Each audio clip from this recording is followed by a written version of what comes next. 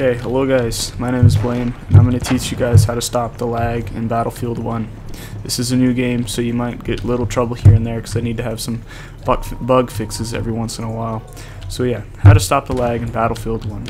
So as you can see on the right hand side of my screen, right here, I'm having a bunch of meters saying that I'm having like overclock and then my ping's a little too high. So what you need to do to stop that is go into your settings, or options, go to gameplay, and go to network performance indicators and go to hide, and those will go away in a second. There we go. See, they're gone.